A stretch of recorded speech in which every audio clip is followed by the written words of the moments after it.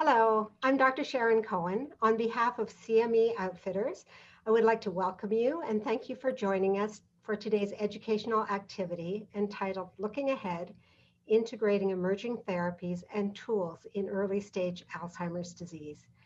Today's activity is brought to you by CME Outfitters, an award-winning accredited provider of continuing education for clinicians worldwide. Today's CME CE activity is also eligible for ABIM MOC points, so make sure you engage in today's event, answer polling questions, and provide your feedback. Once you complete today's program, be sure to provide your ABIM ID and birth date in the evaluation. CME Outfitters will submit your MOC points. You can also claim this activity as CME for MIPS improvement activity.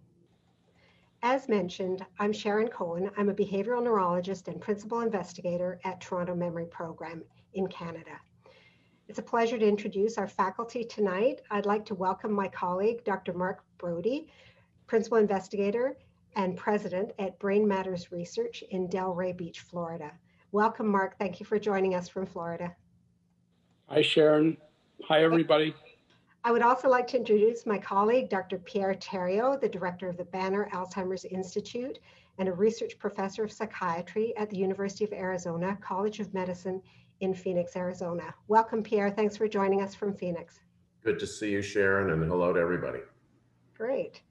Let me now review our learning objectives. Our first objective is to recognize the clinical presentation of early stage AD. Our second objective is to assess the safety and efficacy of emerging therapies and their potential role in the treatment of patients with early stage Alzheimer's disease. Our final objective is to integrate multimodal and biomarker strategies into the diagnostic process and to inform clinical decision-making. I want to start by getting you, our audience, involved. You should see an audience response question on your screen, and you can vote now. I'm going to turn to Mark. Mark, what do you think about the results, and what can you tell us about the prevalence of MCI and AD in the general population? I think, 42% number 3, 11 to 25%.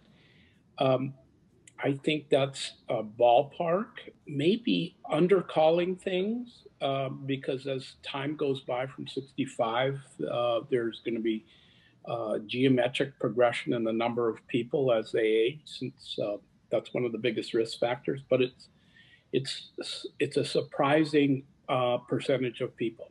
Excellent. Yes. And in terms of underestimating, there are lots of challenges in diagnosing dementia.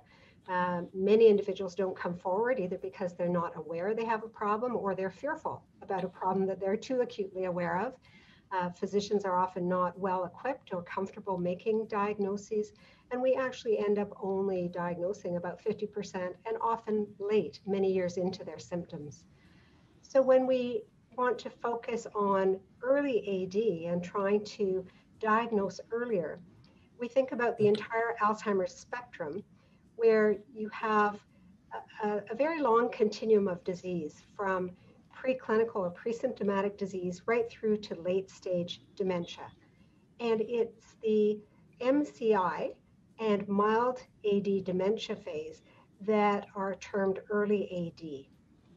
So Mark, can you tell us a little bit about how we could distinguish MCI from age-related cognitive change? In age-related cognitive change, as people get older, occasionally they'll make a bad decision or have, an error in judgment. Whereas when we're looking at the MCI AD spectrum, that becomes more prevalent. It's not an isolated event.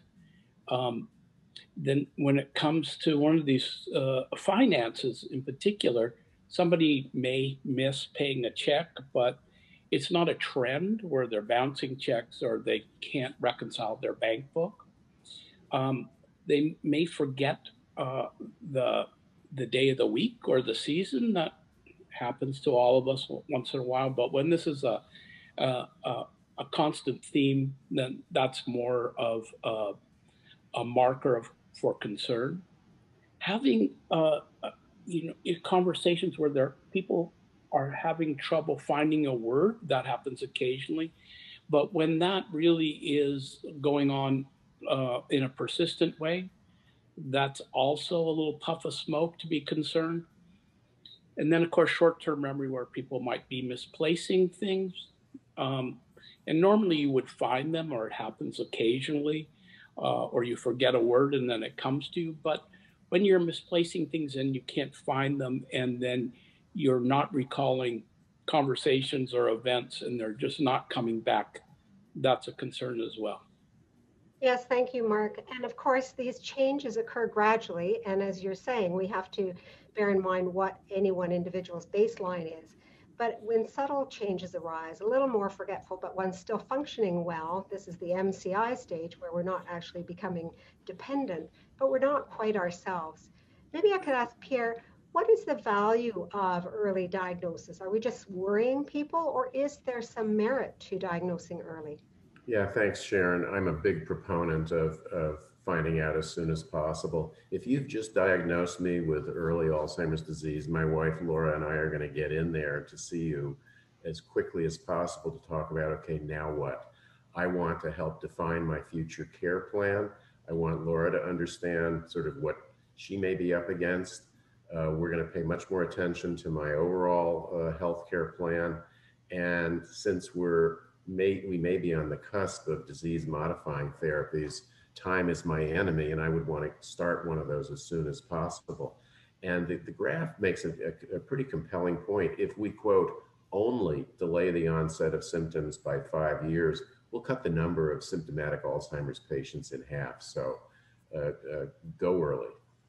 Yeah, I'm a big proponent as well. And I find that people would rather know and put a label on what they have and get on with the business of dealing with it rather than searching from doctor to doctor and thinking it's all stress and something they're doing to themselves. So when you have somebody with maybe mild symptoms, what are the key clinical features one would look for in MCI or AD dementia? Right. Well, and so we've got this Venn diagram, and people will have changes in their cognitive function, their ability to function on day in, day out basis, their emotional or behavioral state, and sometimes neurological features, although often they're later. And so this Venn diagram is unique for each person and changes uniquely for each person over time, which is one of the reasons we love this kind of clinical work. And so in terms of the clinical evaluation, I'm not going to read the whole slide, but the point is the history is big. How did that Venn diagram creep into view for this particular person, and how have things changed over time? And what's the context? What's the educational attainment, the work attainment? How does this person play and love, and what's different? What are the medical problems that could be contributing? What about substance use or other relevant habits? What about family history? Then your evaluation of me is going to include a mental status exam and objective cognitive testing of some kind, some straight up labs, and at least structural imaging once.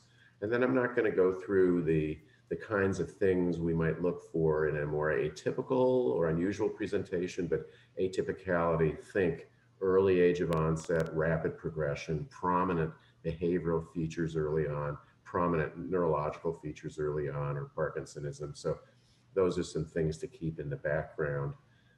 In terms of in-clinic cognitive testing, there is no standard. It's up to the practitioner to decide.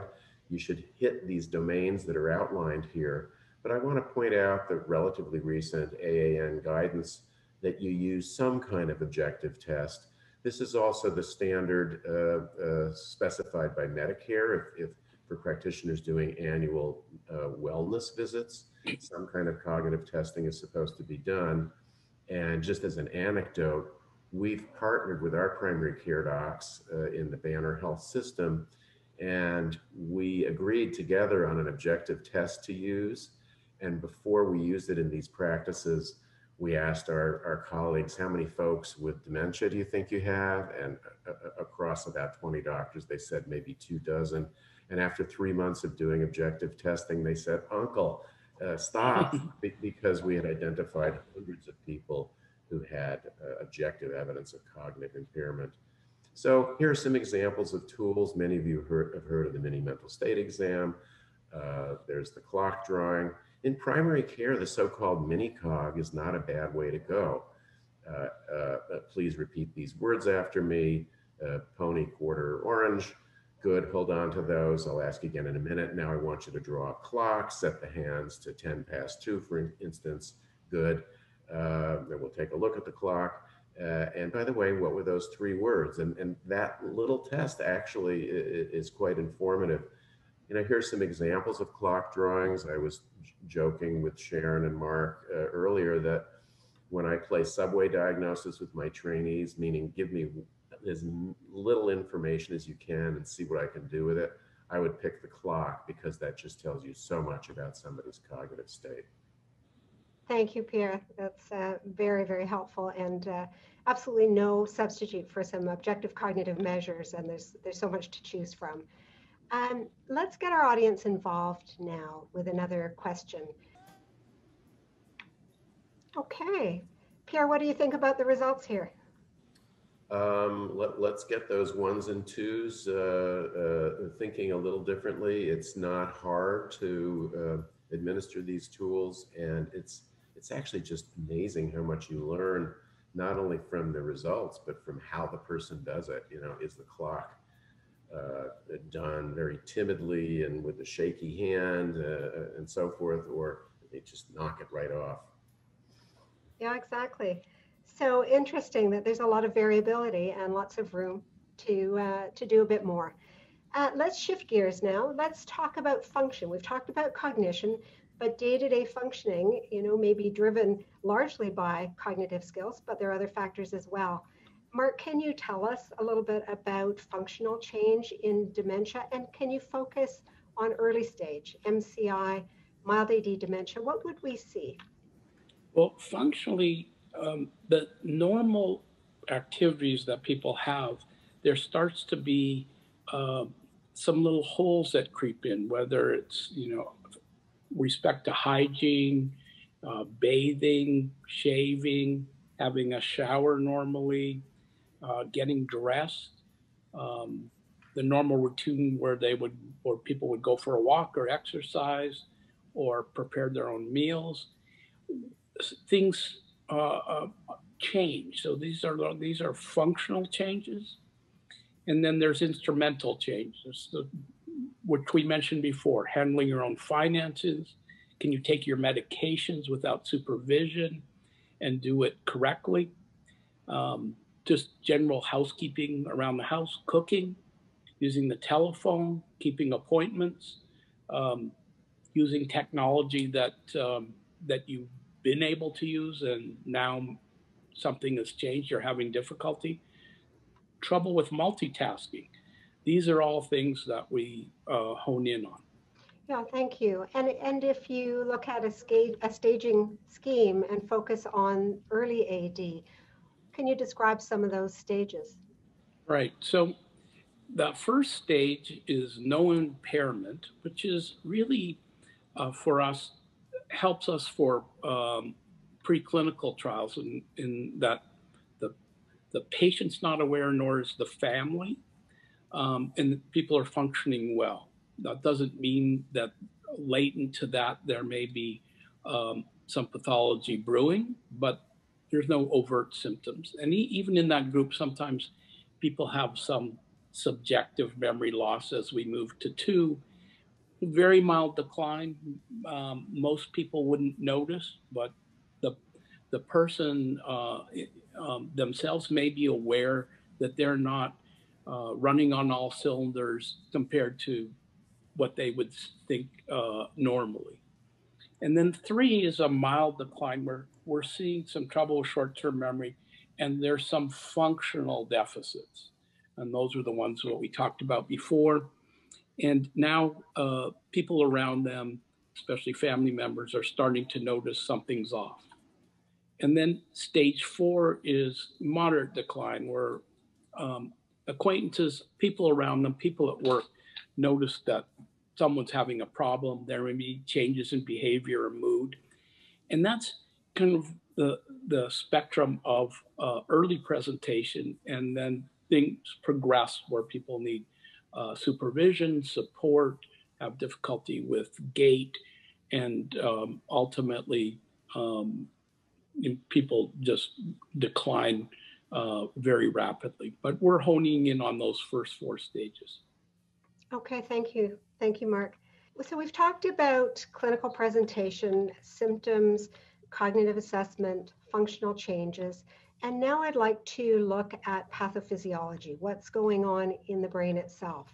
I'd like to show you a 3D animation that we created demonstrating the underlying pathobiology, or some of the underlying pathobiology in Alzheimer's disease.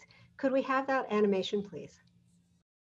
Amyloid precursor protein, or APP, is a long transmembrane protein shown here. When metabolized through the non-amyloid forming pathway, alpha secretase cleaves APP in the middle of the amyloid beta domain, thus preventing formation of A beta peptide. However, when APP is cleaved by beta secretase and then by gamma secretase, the amyloid beta peptide is released into the extracellular space. A beta peptide monomers then combine to form oligomers, then protofibrils, and as they continue to grow, they form insoluble A beta plaques that are characteristic of Alzheimer's disease. Tau is an essential protein that contributes to microtubule stability and intracellular trafficking.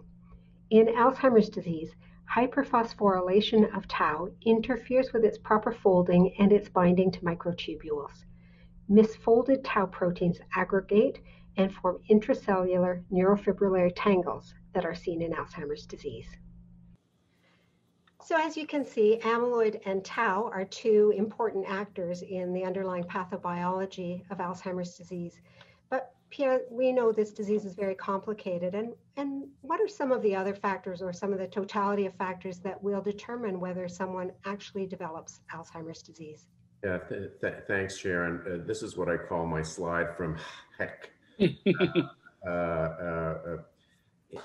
A resident and a colleague and I wrote a paper a while back to try to understand ourselves. So how is it that you can enter the Alzheimer's pathway from so many different directions and yet end up with a common pathological and clinical phenotype? So I'm not going to go through this in detail, but I'll make the general points. If you look in the upper left, we go through life with our genetic makeup that can either make us more or less susceptible to Alzheimer's disease. It can go either way for early onset disease as well as late onset disease. The more head injury we have, the more we have risk. As Mark said, age is a huge risk factor. Lifestyle or endogenous factors matter, how we eat and so forth. Basically, a heart healthy lifestyle is a brain healthy lifestyle. And there may be exogenous protective factors that we need to understand better. So each of us has this unique package of risk increasing and risk reducing factors.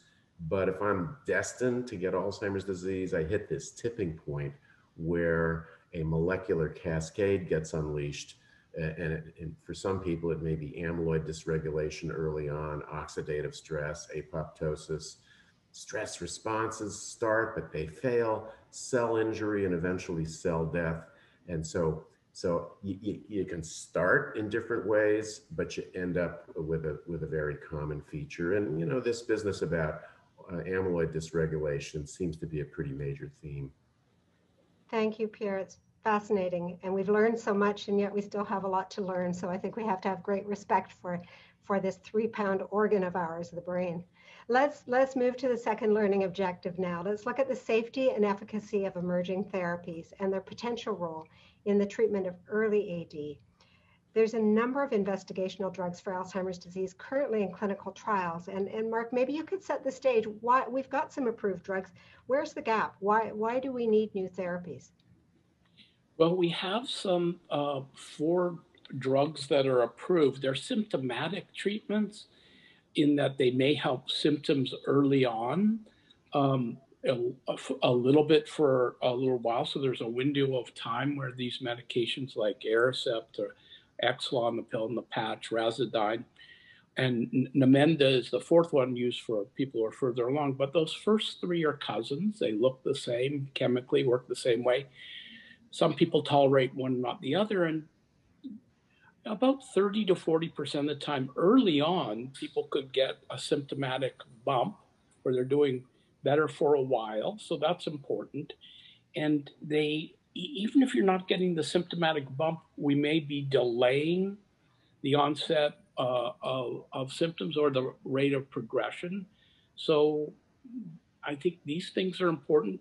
The gap, of course, is that these medications do nothing to amyloid or tau, which are what we just discussed about, are the pathology of the disease. So we're not dealing directly with that, and that's really what we're going to talk about, the future of trying to intervene. Thank you, Mark. Yes. So you're quite right. We don't have disease-modifying drugs approved yet. We have symptom treatments, and it's been an important trend over the last decade and a half in Alzheimer's disease clinical trials to try and develop disease-modifying drugs, not just more symptom treatments, and to target disease early. And I think that's another gap as well, that the approved drugs you mentioned, none of them have the formal indication for MCI due to AD, even though there's a lot of off-label prescribing there, but something for these very early stages where people are still independent but have the underlying pathobiology of Alzheimer's. We really have a gap there. Let's check in with our audience and see how closely our audience has been following news about Alzheimer's drug development. Okay. Wow. Fair enough. A very honest audience. I like that. And a third of you are absolutely correct, and half of you are extremely honest. That may be correct as well. Okay, so let me just say aducanumab is the correct answer. This is a monoclonal antibody that's anti-amyloid and has completed its pivotal phase 3 program. Escitalopram is a serotonin reuptake. It's an SSRI approved for treatment of depression and anxiety in the general population and being studied in phase 3 for treatment of agitation in Alzheimer's disease. Masitinib is a tyrosine kinase inhibitor that modulates mast cell inflammation. If we turn to the current Alzheimer's drug development pipeline, this is a slide from Alzheimer's and Dementia with the lead author, Jeff Cummings. It's a fascinating slide. You can spend more time lingering over it at your leisure after this program. But I want to point out just a couple of things. There are over 100 compounds currently in development for Alzheimer's disease. They are spread through all phases of development, and about 2/3 or more than 2/3 of the compounds focus on disease modification, whereas less than 1/3 focus on symptom improvement, and multiple mechanisms of action are represented. So we don't just have amyloid and tau drugs, which you see red, amyloid, and the dark blue is tau, but we also have in yellow a whole variety of compounds targeting inflammation and other colors representing other mechanisms of action. If we just zoom in on the phase 3 biologics right now, I want to point out there are 5 anti-amyloid approaches in phase 3, with aducanumab having completed phase 3. And this is really the fruition of an emphasis on the amyloid pathway. There has been this strong emphasis on the amyloid hypothesis really driving research over the past 15 years, such that we're now seeing compounds that haven't dropped out make it to phase 3. And there were so many failures with anti-amyloid drugs that the hypothesis took a rather harsh beating for a while. We wondered whether it would really lead to fruitful therapeutics. But Pierre, maybe you can describe for us what's come about recently to encourage us that we are on the right path. Yeah, so this slide focuses just on the phase 3 agents you were talking about, monoclonal antibodies attacking different parts of the amyloid cascade. There's actually a lot lurking in this slide. Maybe we can come back to in the Q&A. What's lurking is each one has a sort of unique line of attack on the amyloid cascade. The studies were done differently. Some of the studies were done very early in the disease course. Some have been done later. Some agents are sort of looking across the spectrum because we don't know, how early to go. So, for instance, if you click to the second to last drug, crenezumab, it has failed in early Alzheimer's dementia, but it is in an exploratory kind of phase 2 study, in a prevention study that we help lead in persons who are cognitively unimpaired and have an autosomal dominant Alzheimer's disease mutation. But let me go back to the real point of the slide. So as you heard just a moment ago, aducanumab is the farthest along and is under review at the Food and Drug Administration for possible approval. We don't know what the FDA will decide. The BAN 2401 is in phase 3 in early AD dementia, and just about a week ago, the first person was enrolled in a preclinical program, unimpaired people with elevated amyloid in the brain. So, you're getting this, we get into this sort of mixed story now. Gantenerumab failed in a prevention paradigm, failed in early AD dementia, but kind of got rejuvenated and is back into early AD trials in a phase 3 program at a different dose. Turns out dose probably matters. Solanezumab has failed pretty much everywhere. It is still being studied in an academic-led study in people with elevated amyloid in their brains and not impaired yet. Crenezumab, I talked about, bapineuzumab failed quite a while ago. So the devil's in the details. Yeah, it's really very complicated, and we don't want to throw out the baby with the bathwater, because maybe going earlier in the stage of disease and higher dose and a whole host of other things may make a difference, as we're thinking that we're learning now. So let's turn to another 3D animation model where we can see how some of these phase 3 anti-amyloid biologics act. Monoclonal antibodies have been designed to selectively target amyloid beta. As we saw earlier, A beta can exist as monomers, oligomers, soluble protofibrils, and insoluble fibrils or plaques. Aducanumab recognizes residues 3 to 7 on the N-terminus of the A beta peptide, and it has a much greater affinity for larger aggregates, the protofibrils and insoluble plaques, than for monomers. BAN 2401 binds to residues 1 to 16, which includes the region targeted by aducanumab. BAN 2401 similarly shows greater affinity for A beta aggregates than for monomers. Solanezumab, on the other hand, binds primarily to A beta monomers. It binds to residues 16 to 26 in the central region of the A beta peptide. Gantenerumab recognizes 2 epitopes on A beta, residues 3 to 11 in the N-terminus and 18 to 27 in the central region. Gantenerumab preferentially binds to oligomers and protofibrils over monomers, but has a greater affinity for monomers and small oligomers compared with aducanumab or BAN 2401. Pierre, can you tell us a little bit more about the phase 3 program or results of the phase 3 program for aducanumab? Sure. And I want to let people know that I did not participate in the trial myself, although our institute did. So there were 2 identical trials conducted globally for the phase 3 program, Engage and Emerge. Patients to be eligible had to have a diagnosis either of MCI due to Alzheimer's disease or mild Alzheimer's dementia with elevated brain A beta documented. So both the biomarker and the clinical presentation. A low and a high dose were looked at versus placebo. These were monthly intravenous infusions. The primary outcome was the so-called clinical dementia rating sum of boxes. For the uninitiated, this is a kind of an interview and the interview of informant and the patient, and a little bit of objective assessment of cognition and function. It's sort of a global estimate, and it's often considered sort of clinically relevant by itself.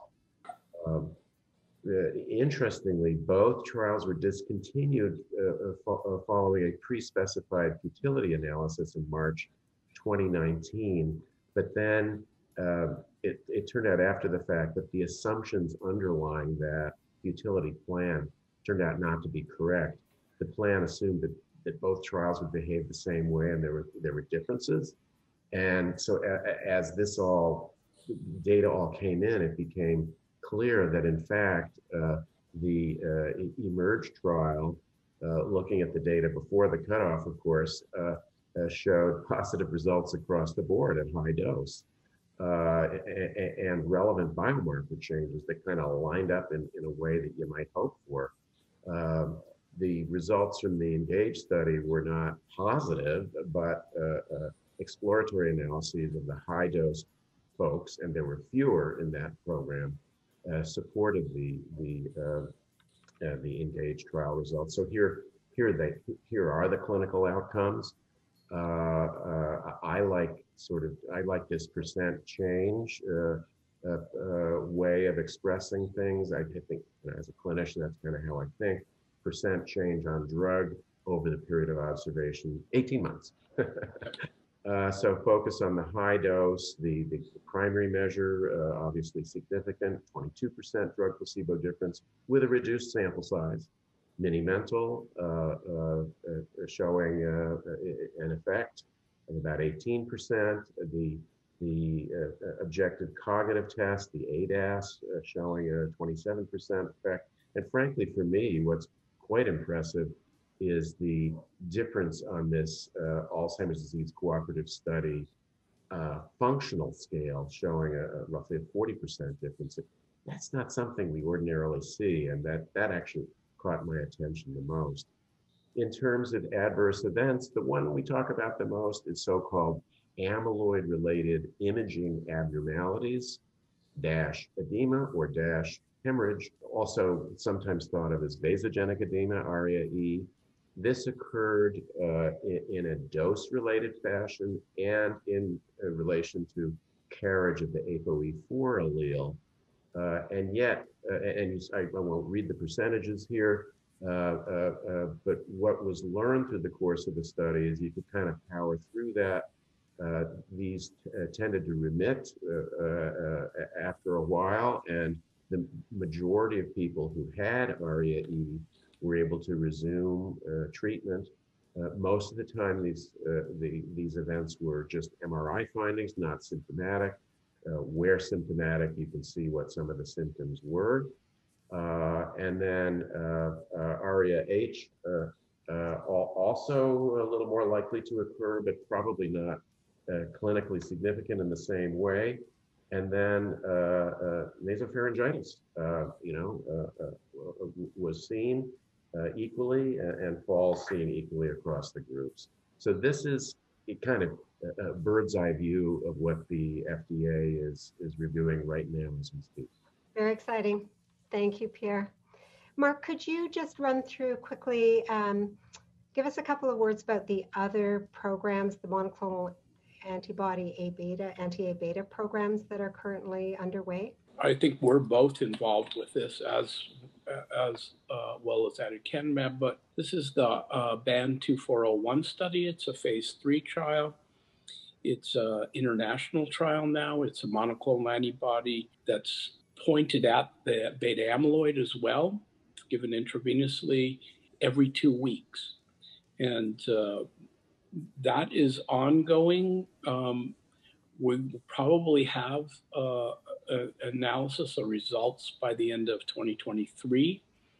And a lot of people have been in the double-blind portion, and they're starting to flip into the open-label extension where everybody gets the drug, they know it, the patients know it, and we know it. And the primary outcome, a goal we've set for ourselves, is once again the CDR sum of boxes. How are people doing with the help of study partners giving us information? And gantenerumab, do you want to say a few words about that? Yeah, there's 1,000 people enrolling. I've been involved in this study for 7 or 8 years now. It's given sub-Q, also a monoclonal antibody to beta amyloid. And we've found that we've really had to elevate the dose over the number of studies. There's an idea that if the monoclonal antibody is not peaking, but comes more slowly, the area under the curve is more broad, and the likelihood of the vasogenic edema is less. We're still waiting to see if that's true.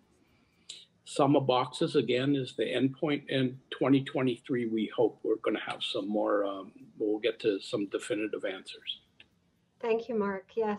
So as we hold our breath to see if the first disease modifiers in Alzheimer's disease will be anti-amyloid compounds, there is more to Alzheimer's disease than amyloid, as Pierre's slide from Heck illustrated, and Jeff Cummings' concentric circles.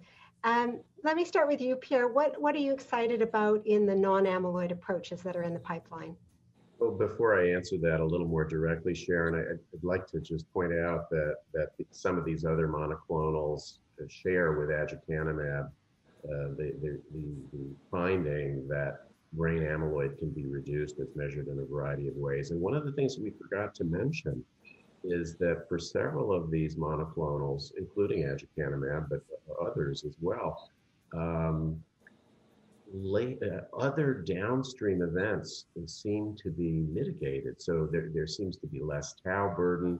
We're going to start learning about measures of neurodegeneration, whether they change, or neuroinflammation. So we ourselves have been awarded a large NIH grant to approach this a little more directly.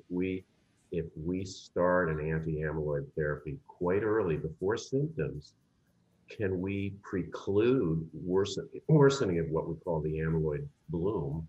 And can we preclude the development, for instance, of tau and tangle deposition? So big question, we don't know the answer. In terms of non-amyloid approaches, harking back to my slide from Heck, when you go back and look at it, if you have a sleepless night, the smart women and men in the labs have identified therapeutic targets at almost every level of that molecular cascade. So there are 100 agents being tested. I think, generally people are pretty excited about the tau targeting therapies. Will they do anything? What one just recently failed, but it's early days yet. Antimicrobial, antiviral and antibacterial agents are being looked at. Anti-inflammatory agents are being looked at. I wouldn't give up the ghost that there could be new symptomatic therapies as well, different approaches to cognition enhancement. So, we'll see. Mark, what would you add or subtract? I think I'm come from as a stroke neurologist. So when we look at what's going on in the brain, there's a lot of microvascular changes, even in what we call garden variety Alzheimer's disease within the hippocampus, the short-term memory relay station. So that goes back to brain health and all the modifiable risk factors. But there's some interesting work with stem cells now, mesenchymal donor stem cells, which doesn't regrow brain, but dramatically downregulates inflammation. So that's been very interesting. These upstream oxidative stress, how can we mitigate that?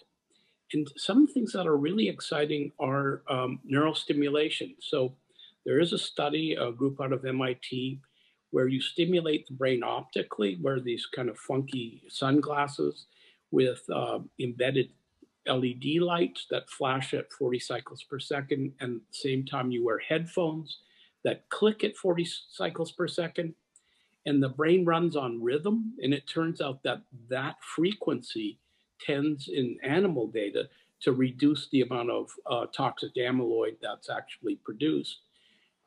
That's an interesting idea. Learning, hyper learning with transcranial magnetic stimulation. Some of this seems like science fiction, but there are ongoing studies and there have been studies. So I think a lot of people, besides the traditional studies, are looking at outside the box mechanism. Absolutely. I think that we need to be very grateful that we have so many different approaches for a complex disease, and it may well be that we need multiple approaches given any particular stage of disease we're trying to treat.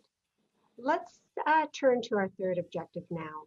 Let's talk about how we can integrate multimodal imaging and biomarker strategies into the clinical diagnostic process and inform decision-making in Alzheimer's. We've talked about clinical presentation. We've talked about underlying pathobiology to some degree. We know that biomarkers have become increasingly important in clinical trials, but in clinical practice, this trend will continue. Biomarkers have the capability of allowing us to be more certain that we're dealing with Alzheimer's disease. Cognitive tests can point us to a syndrome. Biomarkers can point us to an underlying pathology. They can help us go earlier. They can help sort out multiple comorbidities and head-scratching cases and say there is amyloid there or there is not, when the clinical presentation is very confusing. So maybe I could turn to Pierre to tell us a little bit about the range of biomarkers, how you would use them, where and what stage they're useful at. The point of this slide is to illustrate the range of biomarkers that are available to help with diagnosis, track treatment response, and so forth. Some of these are more relevant to research, some are already relevant to practice and will become more so. So let's just start at 12 o'clock. We have simple as well as very elaborate ways of assessing cognition and function, and we didn't even get into passive monitoring, things like that. We all have access to structural MRI, and the cognoscenti will know that we're getting better and better at looking, for instance, at hippocampal volume early on and using that as a clue as to whether this is Alzheimer-ish pathology, so very relevant in the clinic. fMRI, I would say not relevant in the clinic, but used in research to look at networks, synaptic preservation. We've talked some already about CSF biomarkers. We'll talk more in a minute about blood biomarkers that are just blowing the lid off things. Genetic risk is being better and better understood. Not that relevant in the clinic, but always in the context of research. It's really remarkable to me that we can visualize amyloid and tau deposits in the living human brain with positron emission tomography. This technology is FDA approved in the United States, although not yet covered by insurance. And these big ideas studies will help inform clinical practice. And we can look at how the brain is using fuel, or glucose, which is also quite relevant to understanding what's happening. So altogether, we got a lot of toys to deploy. Of all the biomarkers you mentioned, one of the favorites in recent studies over the last 10 years at least in anti-amyloid trials is PET amyloid imaging. And this has been extremely helpful in making sure we have the right cohort, we have target engagement or effect on the target that we're hoping for. But Mark, maybe you can tell us about the evidence for use of PET imaging in clinical practice, even though at the moment its cost and the fact that it's not easily covered by public funding certainly places an obstacle on its use. But is it useful in clinical decision making? It is, and as Pierre was alluding to, there were the ideas study, and the premise would be that Medicare, the payers, but Medicare specifically, would underwrite the cost or most of the cost of amyloid PET imaging in appropriate patients coming from psychiatrists and neurologists. And it helped validate the diagnosis, and it also helped make distinctions about other conditions that mimicked Alzheimer's. But I think the big takeaway is about 30% of the time we revised our diagnosis based on the results of imaging. And it really helped us understand both where the amyloid was building up and whether we could correlate that to what was going on clinically, specifically what anatomical locations and what circuitry would be involved, and then the degree of amyloid load. So there was a time where we would do the scan and we would draw an arbitrary line and say, you're amyloid PET positive or amyloid PET negative. And now we're much better quantifying the amount of amyloid and where it is. And we're much better at making more precise decisions based on that. And so we also find people who we think have Alzheimer's but do not. And so it's been very helpful to try to validate our clinical impressions. And of course, we would need an objective measure if, in fact, the target was amyloid. We'd have to show that it's there to begin with. And then we'd want to know what's happening over time when we give a treatment. Exactly. Excellent. Thank you, Mark. Pierre, you mentioned we're coming back to blood, and I like that. Can you tell us what's exciting in blood-based biomarkers? Yeah, hold on to your hats, folks. This could transform our field. I'll be very brief. Publications literally just a few weeks ago, including a lot of data from our work, showing that, for instance, just to pick p-tau217 in the blood, looks to be as good as almost anything else for establishing the presence and extent of AD pathology in the brain. So ditto for assessing brain amyloid with plasma A beta 42 and 40, neurodegeneration with neurofilament light, even neuroinflammation with something called GFAP. So not ready for the clinic yet, but optimists are saying, you know, it could be 2 or 3 years away, maybe. So it could be a total game changer. Exactly. Very, very exciting. So let's think about how approval of an anti-amyloid treatment might impact the use of biomarkers. I mean, we're going to have a drug, let's say, that's disease modifying. More and more people are going to want to find out whether they qualify for that treatment. There'll be more pressure to obtain an amyloid test, either PET or CSF amyloid or blood-based biomarkers when those are validated. And there'll be pressure to scale up these technologies, make the cost manageable. And the advent of a disease modifier coming to the market will also facilitate development of newer and perhaps more accessible, less invasive biomarkers as well. We're going to turn to a case study now. This is about Mr. Smith. He's a 73-year-old gentleman. He comes for his yearly checkup accompanied by his wife. After reviewing the conditions on his problem list, his wife mentions that she has concerns about his forgetfulness. Mr. Smith is quick to point out that he doesn't feel forgetfulness interferes with his activities. But after asking him whether he would allow his wife to elaborate, she does so, and she states that over the past year, our children and I have noticed that Mr. Smith often asks the same question repeatedly. He didn't used to do this. He doesn't seem to be paying attention to what I'm saying because he hardly ever remembers our conversation. And if I ask him to go pick up some things in town, he usually comes back empty-handed or with only a few of the things I've asked him to get. He doesn't remember appointments, yet he has no difficulty with driving or with sense of direction, and he's still an excellent handyman. What should a healthcare provider do in this situation?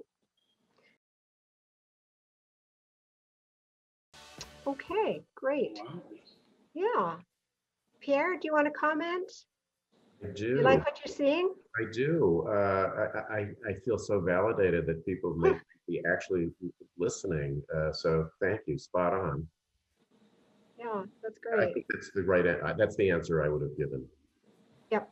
And we didn't fuss over this, but the MoCA, the Montreal Cognitive Assessment, you know, in our world, might be a better choice for somebody this early because it's a little better suited to somebody who might have mild cognitive impairment. I don't think he has the associated decline. I suspect he'll have elevated amyloid and will meet MCID to AD criteria probably. Yeah, I think, you know, the MMSE has a ceiling effect and has trouble differentiating normal aging from MCI from very mild dementia, you know, in the 26 to 30 range. And the MoCA has a better spread at that milder stage. So, Mark, what are some of the key takeaways we can offer our clinicians today? What should they be doing in their practice right now to offer their patients with memory problems the best care? Well, I think the biggest thing that I would stress would be make an early, accurate diagnosis. And so, as people get older, I think uh, there's been a tendency with complaints about, let's say, Bob's memory, and his wife Edith says, there's this issue where some practitioners will say, well, what do you expect? Bob's 82, or fill out a prescription pad and write a prescription for Aricept with really no further discussion until Bob gets to the pharmacy and says, what's this for? So I think that's really important, um, to make an accurate diagnosis, and we're really pretty good at that now.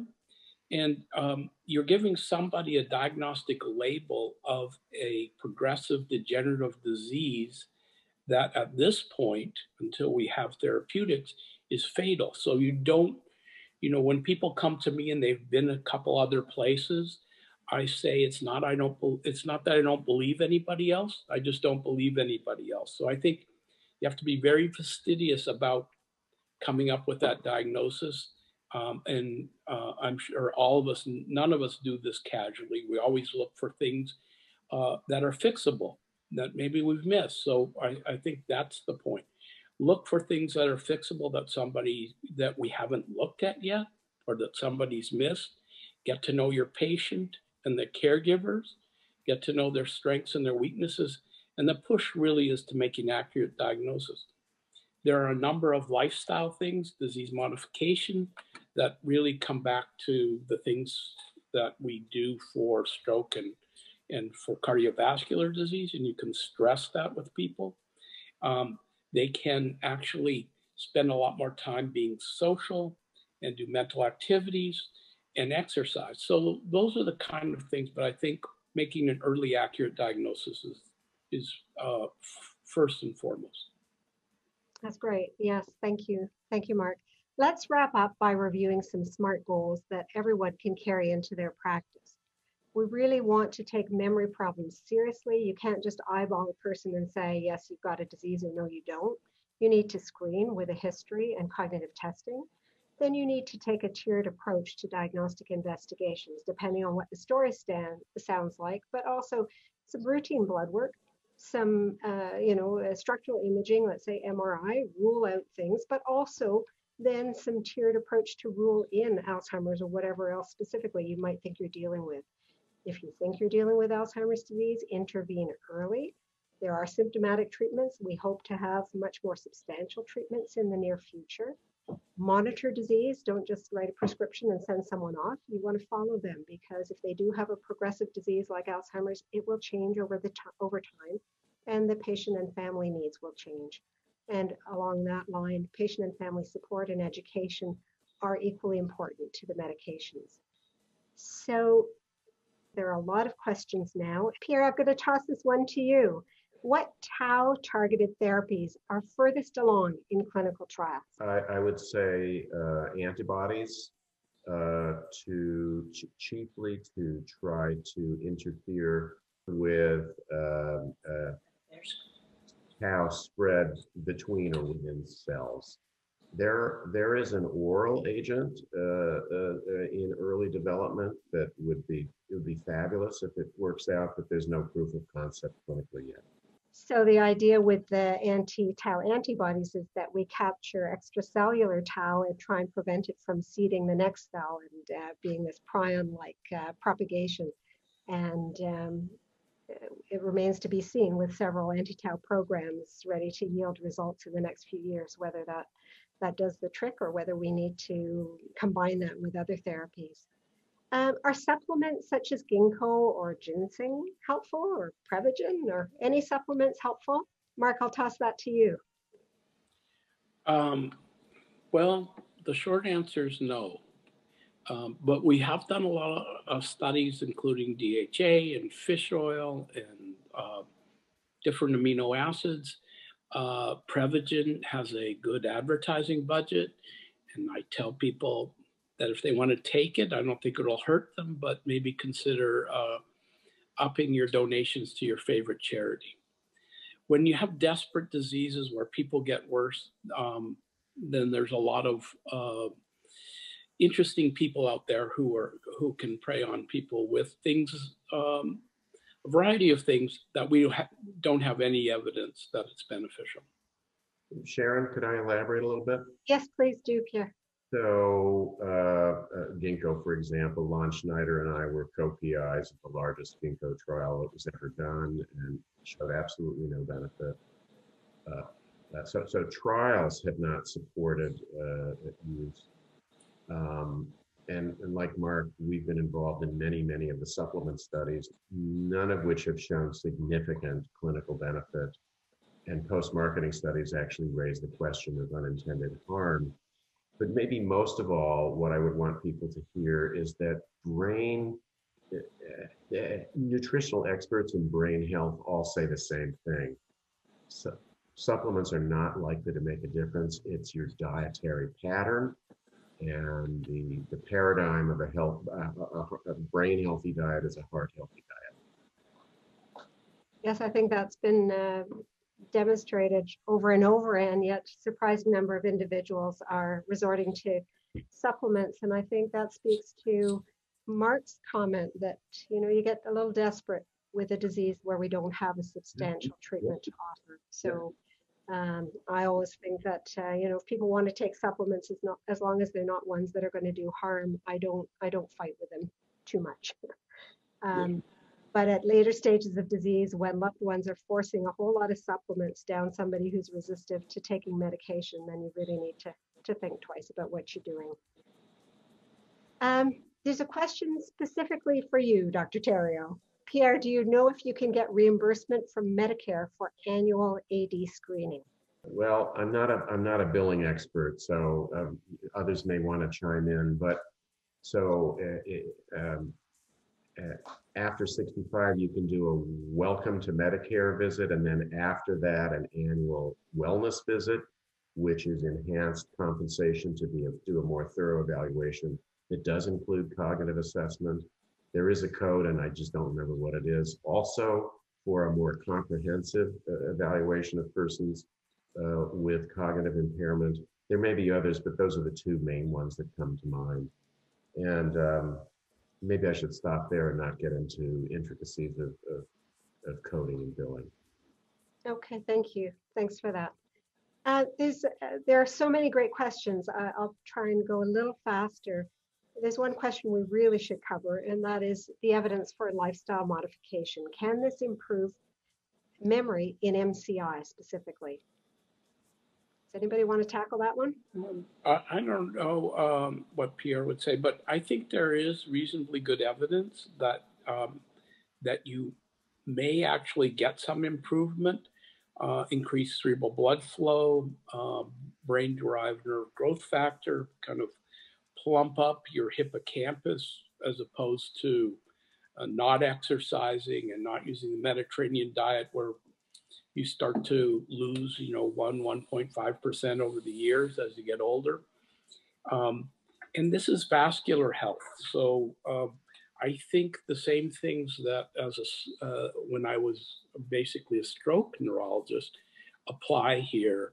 So we're talking about hypertension and smoking, hypercholesterolemia, in stroke prevention, because unfortunately when people have strokes, now they're at higher risk not only for more strokes, but for dementia. A lot of the dementias can be mixed. They're not just kind of garden variety Alzheimer's.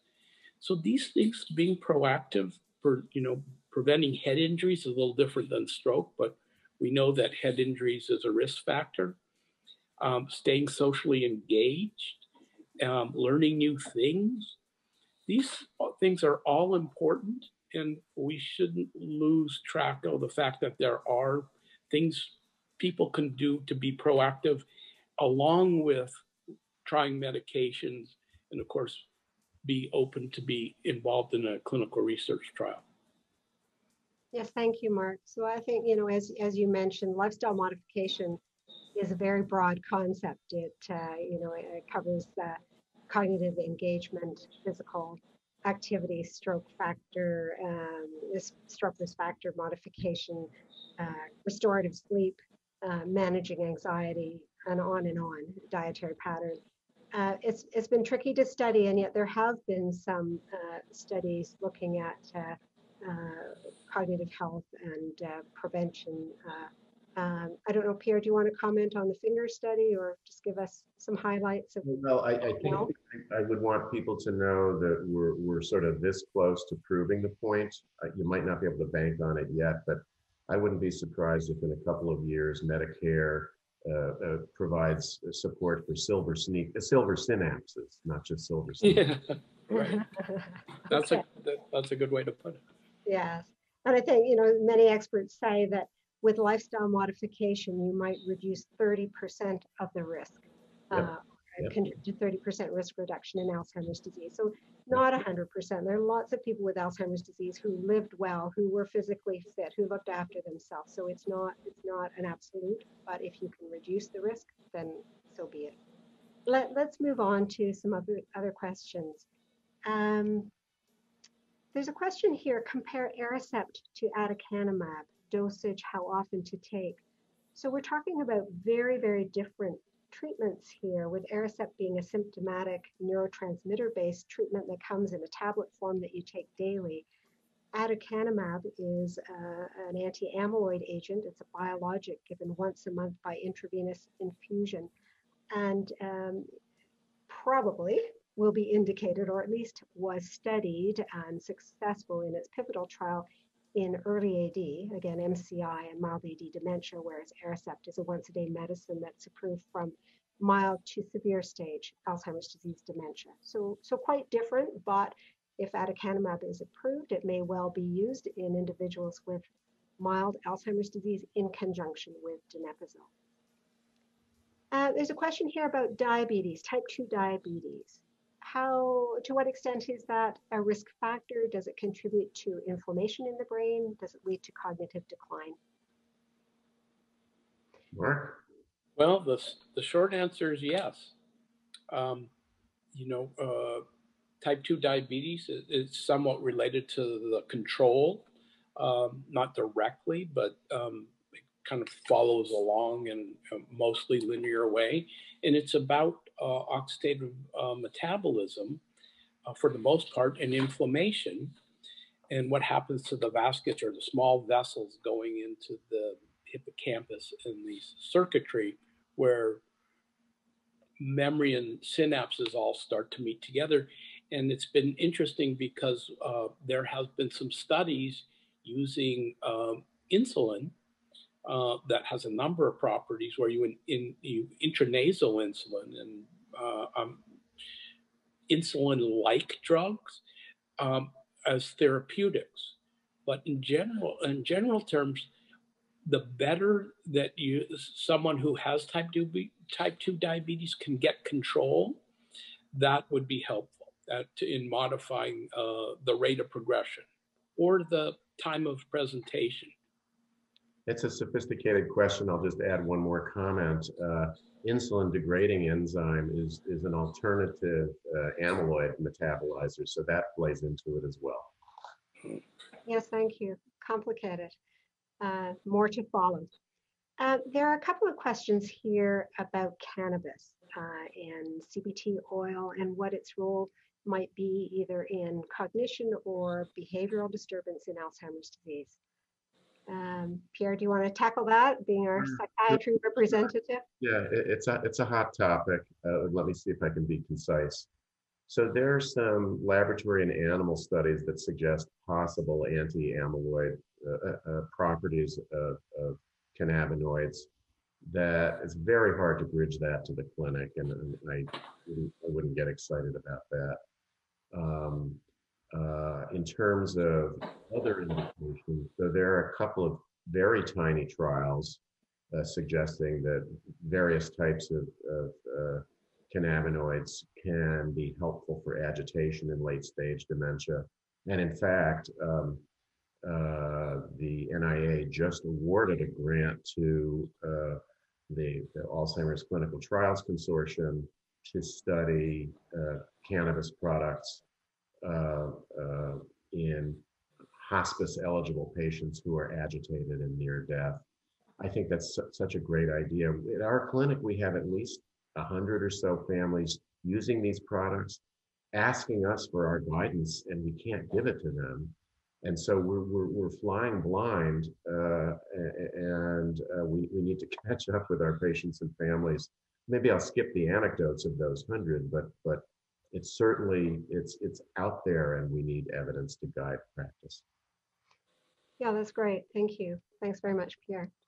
There are a number of questions about aducanumab, and maybe I'll try and tackle some of them all at once. I'm thrilled that people are enthusiastic and have been listening carefully. And yes, this may be approved by the FDA. We don't know. We won't know their decision. But they have agreed, the FDA, to fast track review of the aducanumab phase 3 data. And they agreed to that in July. So that puts us somewhere around February, March, that they may, if they decide to, approve aducanumab for clinical use.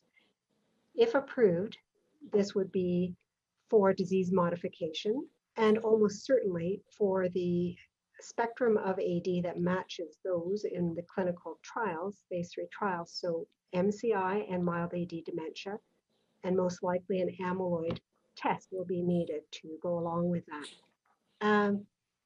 There's some questions here about, who will prescribe it, when it will be available, what will it cost. I think we don't know the answers yet. Will this be a specialist drug? We don't know. There will need to be some specialized centers and some pathways to guide people to treatment and to assist with earlier diagnosis, because as I said way back earlier this evening, we don't do that well with early diagnosis. We tend to diagnose people after several years of being symptomatic. So there are a lot of system changes in our healthcare programs that need to move along with having a new therapeutic. So stay tuned. We're eager to have answers to all of these questions, but we don't know everything yet. So Sharon, as I mentioned when we were getting ready, for the homebound folks who are looking for things to do, the FDA is convening a so-called advisory committee, which is a very important step. It's a public hearing where experts are convened by the FDA to hear the story in detail and render an opinion to the FDA, which is non-binding but frequently influential. That's Friday, November 6th, so that's right upon us. Yes, thank you. Absolutely important for people interested. Tune in. Okay, there's a question that I think we should address. It looks at the other end of the spectrum. We've talked about early diagnosis, treat early. We have some symptom therapies. They're not perfect therapies. They're not hallelujah drugs, but they do help people in the majority of cases. But the question reads like this. At what stage are Aricept and Namenda no longer helpful? Should they be discontinued at some point? Mark, can I get your take on that? Well, I can tell you what I do. I continue to treat people with a cholinergic and Namenda as long as they're tolerating that when they're outpatients. And if they're managing relatively well in assisted living, I would continue that because there might be some benefit. But once the disease gets more advanced or people go into memory care units, oftentimes I stop them. I just don't think there's really much of a therapeutic benefit. I think everybody's different. Namenda, memantine, NMD receptor antagonist is really only approved for people with moderate to moderate to severe disease. It doesn't change cognition, but it tends to keep people at home longer, doing activities of daily living. And once they're not at home anymore in a memory unit, I don't really see the point. People still get some sedation from that medication. So when they're outpatients and they're doing relatively well, I continue. So Sharon, may I? Yes, absolutely. So in my former life, for 20 years, I was the director of psychiatry at a 650-bed public long-term care facility. So we lived and breathed these issues on a day in, day out basis. I might differ with my colleague Mark in a couple of respects. Uh, Withdrawal studies have actually shown worsening even after years of treatment. I'm thinking, for instance, of the famous New England Journal article based on a study in England.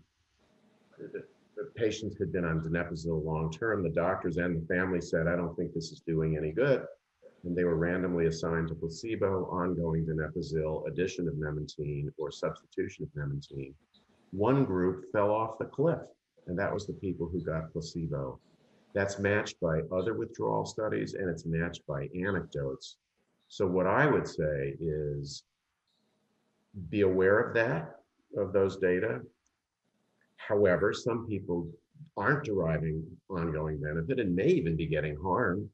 It's okay to take a break if we monitor closely.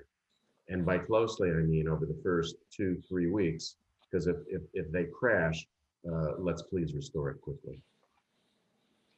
I mean, that's a good point. That hasn't been my experience, but once they go into, once people go into a facility, and if you're not part of that staff, it's hard to, as a kind of outpatient clinician to get a handle on that.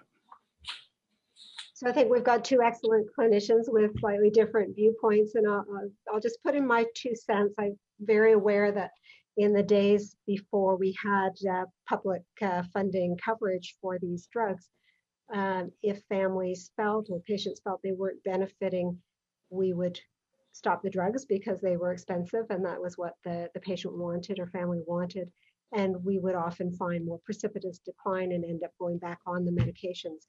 I'm not willing to do that kind of experiment anymore with my patients unless there are side effects or people are resistant to drugs in late stage disease or quality of life is so poor or limited that it's hard to conceive one still getting benefit. But at the point of someone moving from home to a nursing home or a different residence, you're really challenging people with an adjustment that's very difficult with a fragile brain. And stopping a medication that may be helping neurons work a little bit better seems like the wrong thing to do for me at the wrong time, where you wouldn't stop an antihypertensive just because somebody's moving into a home, but stopping a medicine that might just help them adjust a bit better to cognitive change or environmental change, to me makes sense that you would continue. So anyway, obviously there's no right or wrong here, but I think you have to take a hard look at each specific case. Let's move on to different kinds of questions here. There's a question about combination therapy. The field has been, I think, yearning, at least in the clinical trial realm, for combo therapy, with the understanding that with other complex health problems, be it heart disease or cancer, a cocktail or progression of stage therapies is what we need. We've been a little bit slow in Alzheimer's disease, but not without some effort and more to come, I think, in terms of combo therapy. Pierre, do you want to comment on any specific initiatives? Well, sure. I mean, I and perhaps either or both of you participated in the JAMA paper that showed that the administration of memantine on top of donepezil conferred additional benefit that was quite evident in the clinical outcomes.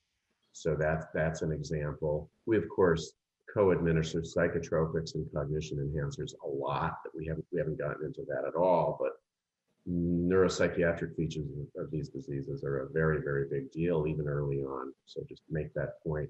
In terms of experimental therapies, not a lot yet, but you could imagine combining anti-amyloid and anti-tau or having them done sequentially. There's even been an effort that's now abandoned to do a study where monoclonal was used for a couple of years to rinse the brain of amyloid and then start treatment with a production inhibitor to try to see if you could stave off future regrowth of amyloid. That hasn't happened yet, but these things will evolve.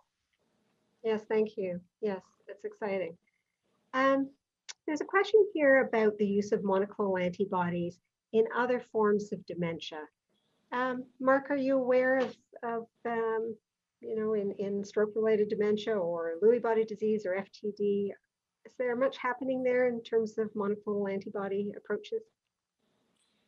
You know what? I'm not aware of uh, monoclonals in either Lewy body or FTD, although I have a limited scope here, maybe better at that. Although um, we are actually getting some use in stroke acutely, intraarterial treatment with stem cells. So I'm not sure I can really give you a good comment. Probably Pierre would be Yeah. better. No, no problem. I was just going to say that in progressive supranuclear palsy, which is a sort of a model tauopathy, there have been attempts with anti-tau monoclonal antibodies to treat this disease. Not with a great deal of success yet, but is that how early we went, or the dose, or the type, the specific type of anti-tau antibody? Yep. We don't know. I think it's an interesting area. Pierre, do you have something else to add there? Yeah, so just some trials in frontotemporal dementia writ large. Yep. Yeah, okay, excellent. And we have a question on a different topic. I think this is close to your heart, Pierre. It's about genetics, the genetics of Alzheimer's disease. Do you want to give us a snapshot? Sure, I'll do the midnight interns versus think about early onset disease versus late onset disease. Early onset Alzheimer's disease is mostly caused by one of three misspellings of the genetic code, mutations. By the way, all causing amyloid dysregulation that virtually inevitably leads to the early onset of symptoms and pathology. Another form of early onset disease would be Down syndrome, trisomy 21 with overproduction of the amyloid precursor protein and amyloid pathology in the 30s, not always symptoms. For late onset, the gorilla is ApoE4. Carriage of one allele of ApoE4 will result in about a 300% increased risk of getting symptoms of the disease compared to somebody without an E4. And carriage of two copies will increase risk by 35-fold of getting symptoms. On the other hand, carriage of ApoE2 dramatically reduces risk. So, and then age matters. I don't want to dwell on this too long, but if I'm an ApoE4 carrier, heterozygote or homozygote, I survived 75 and beyond, my risk goes down. And we don't understand what's going on with that. But we just published a paper mapping this out in great detail. And then there are a variety of other risk factor or genetic associations that have been described, mostly related to membrane function and inflammation that we don't fully understand. And probably these other genetic factors are sort of subtle, and maybe you need multiple ones to hit the tipping point. But ApoE is the biggie, as Mark and Sharon know, which is why there are at least 8 ApoE-directed therapies in development.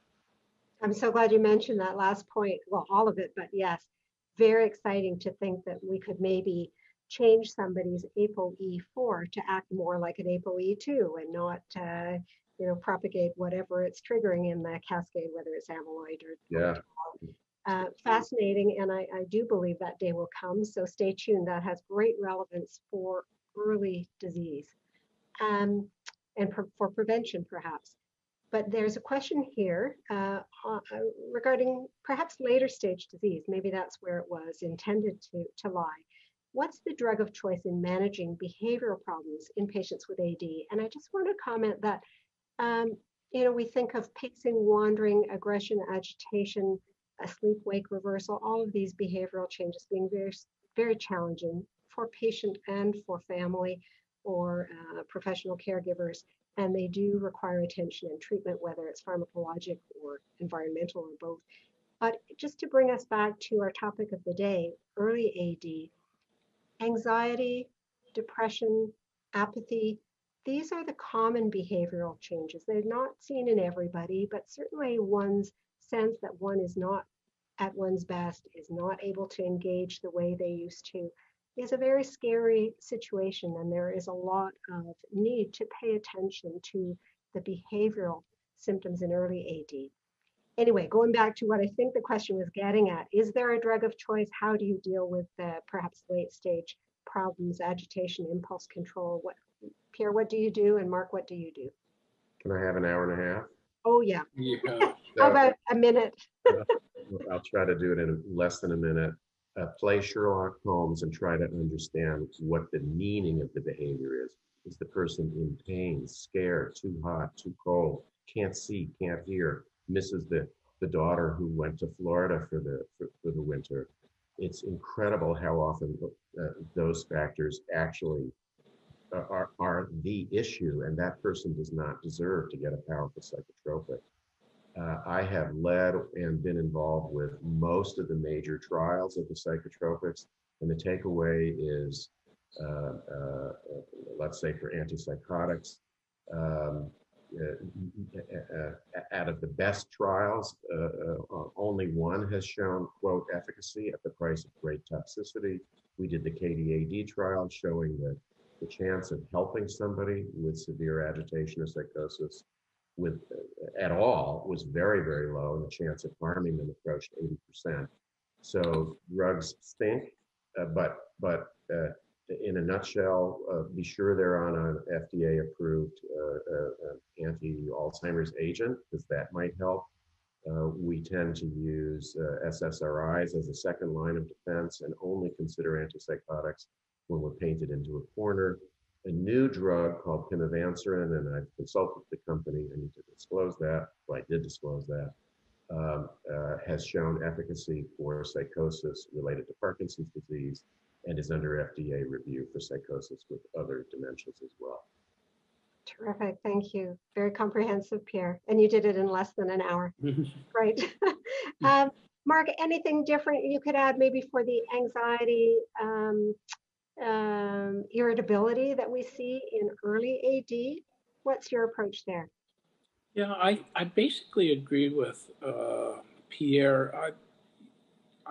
SSRIs in a lot of people are helpful, and sometimes ballpark. I have some choices for older agitated men. I try to figure out if people have more of an agitated state, an agitated depression. There's more anxiety than there is depression, and it helps me at least make my first choice, and whether it's a man or a woman.